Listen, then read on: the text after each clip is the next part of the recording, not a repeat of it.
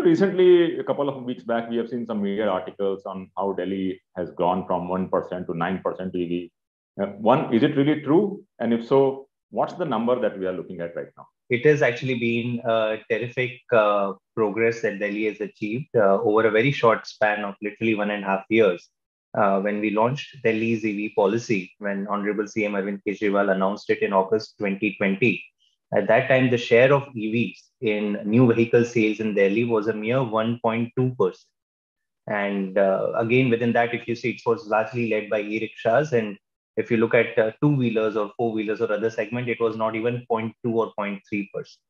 From that point on, if you look at just the last quarter, the share of EVs in new vehicle sales has reached to 9%. It's in fact crossing 9% even. And I'll not be surprised if Delhi becomes the first state in India in the coming month or two to cross the 10%. It validates the entire approach that Delhi has followed, starting from the political commitment, which ensures there is sustained funding and policy and regulatory support to the carefully designed implementation plans that Delhi has adopted. It seems like everything is coming together, and we are progressing very steadily towards our very ambitious target of hitting 25% share of EVs, penetration rate of EVs in new vehicle sales by 2024. Thanks, Jasmine. These are really, really incredible numbers. So if I can ask one question, slightly kind of looking back. So where did this journey started? I mean, what were the main drivers? What are the main catalysts for Delhi to look at EV as a prime mode of transport? We know that India houses, 21 of the 30 most polluted cities in the country. So, and when we talk about pollution, obviously the national capital figures high on the list. So 2 or 3 years back, Delhi government came up with its green budget. And this was an attempt to say that, many times we talk about annual programs when it comes to pollution, but pollution is such a long-term thing that unless you attack the root sources of pollution, you're not going to move the needle beyond a certain point. So in the green budget, we did some long-term thinking and planning. And one of the things we laid out over there is that Delhi should become the leading city in adoption of electric vehicles. And the entire motivation there was not to attract investments, but to curtail pollution. So it was late 2018 when we put out the draft EV policy, which was drafted by the Dialogue and Development Commission, DDC. We very clearly said that our EV policy's success or failure will be measured by the adoption of EVs. And we were the first state to actually put out a number that by 2024, we would like 25% of new vehicle sales to be EVs. And to do that, we will do everything that is possible, be it giving the highest and well-targeted subsidies, be it setting up private as well as public charging infrastructure, be it introducing rebates, disincentives for IC engine vehicles and incentives for the EVs, recycling, R&D, all those elements were there. So that's where it started.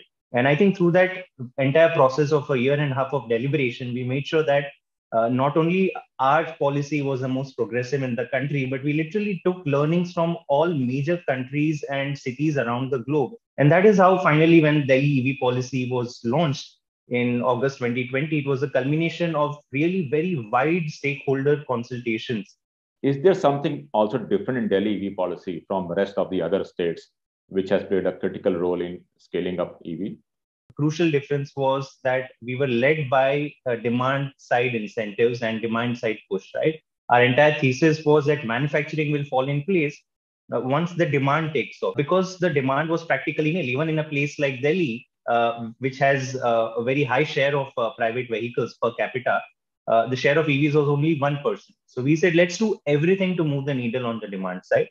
And even within that, and this is what also separates Delhi from maybe other places, since our entire motivation was to reduce pollution, we looked at which are the segments of vehicles that contribute maximum to pollution. And we saw that two-wheelers and three-wheelers literally contributed 70 to 80%. So there's no point putting so many incentives on other segments. So I think we were the first state to also realize that it's not good enough to just set up public charging stations. We also need to incentivize setting up a private charger. So if you own an office building and you want to put chargers for your employees, then can government simplify the process and give you incentive, right? If you were a mall owner or a shopping complex or even a Kirana store owner, and if you wanted to put a charger in front of your shop for your customers, can the government facilitate? We were the first state to make sure that the road tax and registration fee were exempt. We also introduced non-financial incentives. So it also validates our approach that, pushing or promoting EVs is not about just giving subsidy. It's actually about sitting across the table with the stakeholders, right? And asking them what will it take for you to adopt and switch entirely to EVs. And then you hear a list of things that appear. And as a government, you need to be willing to work with the industry, with the private sector players on each of those things. That's when the entire ecosystem effect kicks in. The other issue which we keep on hearing is where is the charging infrastructure? And I know Delhi government has been pushing a lot to create public charging infrastructure. So is there a timeline on how many charging infrastructure can we see maybe in this year or next year? Let me ask you, and probably you already know the answer, but let me ask you, how many public charging points do you think already are there in Delhi? Maybe around 60 or 70? 377. Oh, wow. Okay. So, and all of this has happened in the last 2 years. So I think we need to understand that. And in fact, the awareness is low, and I completely admit that because there are multiple players who are, setting up these charging infrastructure. And we very recently come up with a website, Delhi government's website. It's called ev.delhi.gov.in.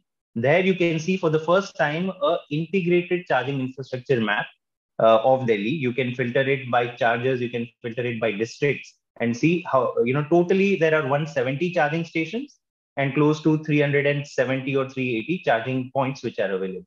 Today, Delhi has the cheapest EV charging tariff in the country.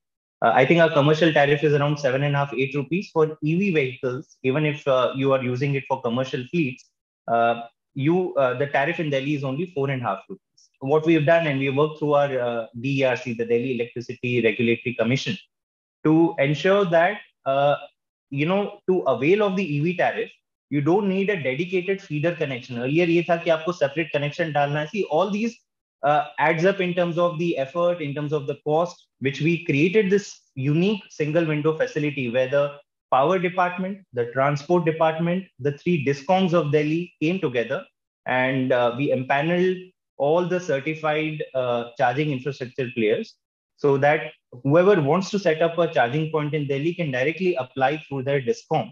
And within 7 days, you will get your charging point activated.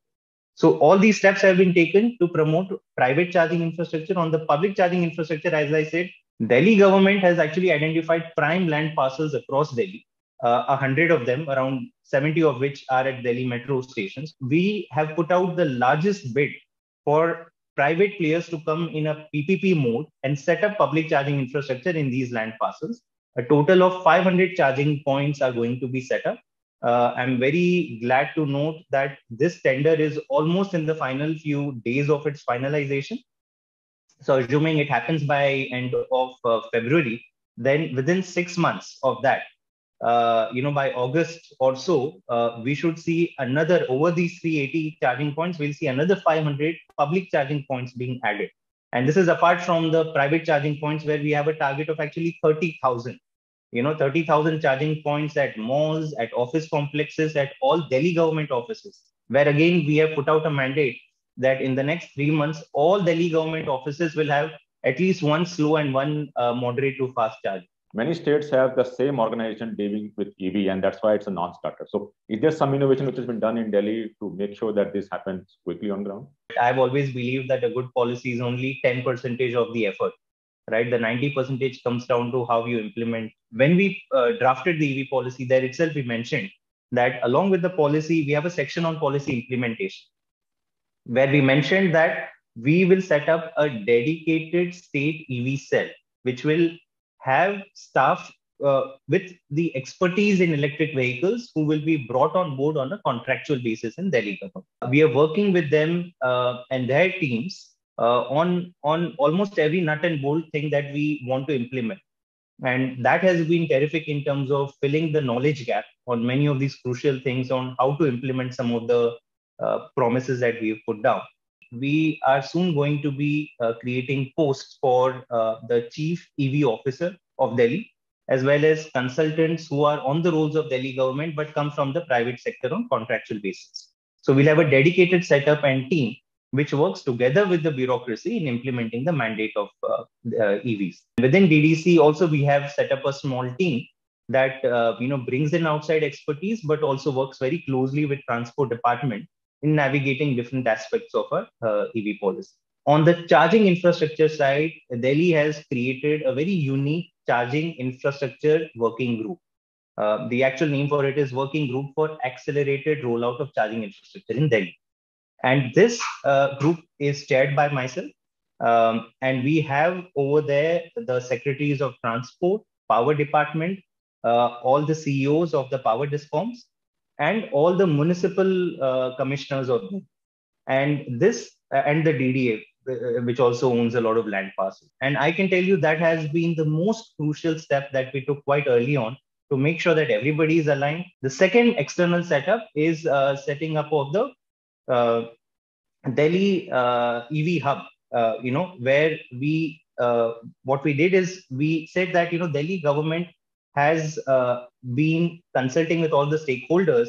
We set up this entire mechanism where Delhi EV Forum, where all these stakeholders could come together every 6 months and have a free-flowing conversation with Delhi government. I think that has been a very healthy mechanism for us to get ongoing feedback rather than feel that government is doing everything fine, but on the ground there may be many other challenges that we may be missing. Where do you see EV journey, let's say, next 5 years? What's the number that you are looking at EV as a new vehicle registration, maybe in 2027, if I can ask?